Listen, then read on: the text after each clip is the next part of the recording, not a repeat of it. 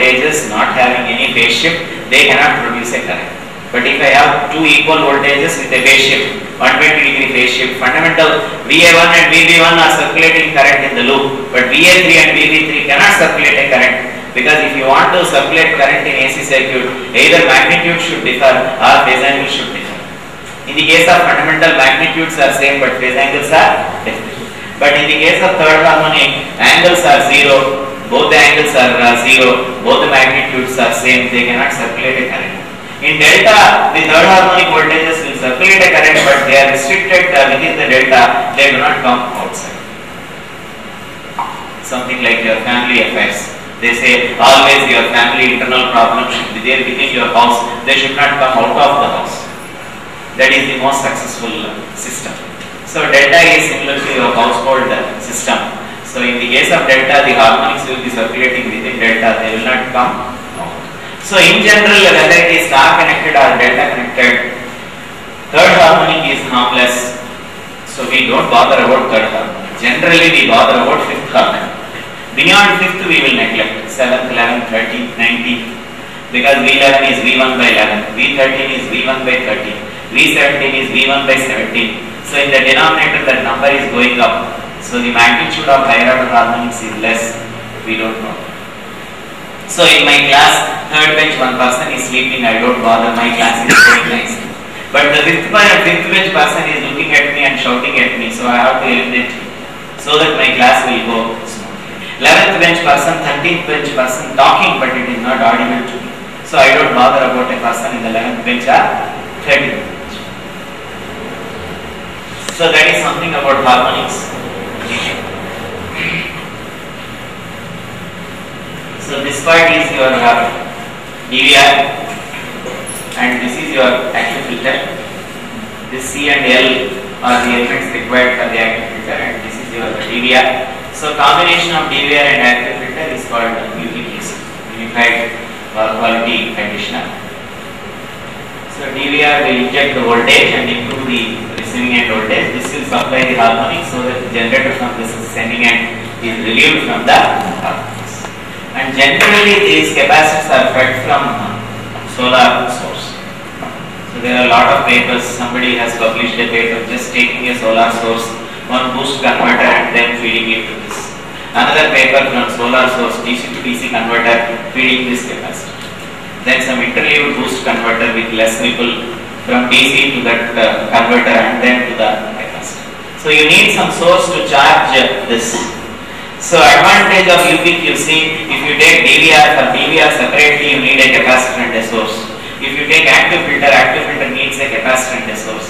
But in UPQC what they say, you combine both, use single source.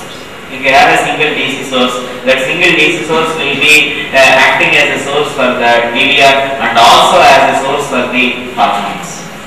Harmonics are associated with some energy, that energy has to be supplied. You don't want generator to supply that energy, somebody should supply. That somebody may be a solar source or maybe a wind generator with rectifier like that. So that will supply this and that will be charging this capacitor.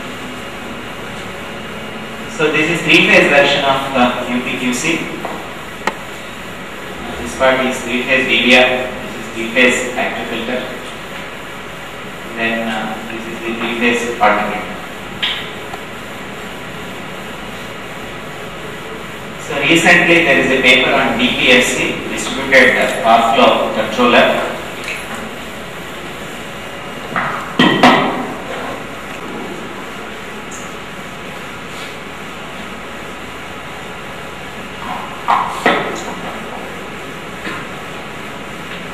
So it is a combination of multiple DVRs and active filter, one active filter to supply the harmonics. So if the line is long, one DVR is not enough. Long transmission line means 400 kilometers. So for a length of 400 kilometers, one DVR is not enough. You may have to go for multiple DVRs. So if you have multiple DVRs to compensate the voltage drop on the active filter, such a controller is called distributed power flow controller, DPFC. That is the latest paper in 2012 has come. So all these things come under that UPQC, then DPFC, they come under third generation fax controller. Second generation fax controllers, you have DVR, StatCom, etc.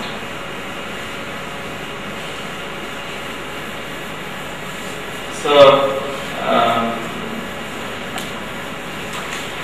fax equipment,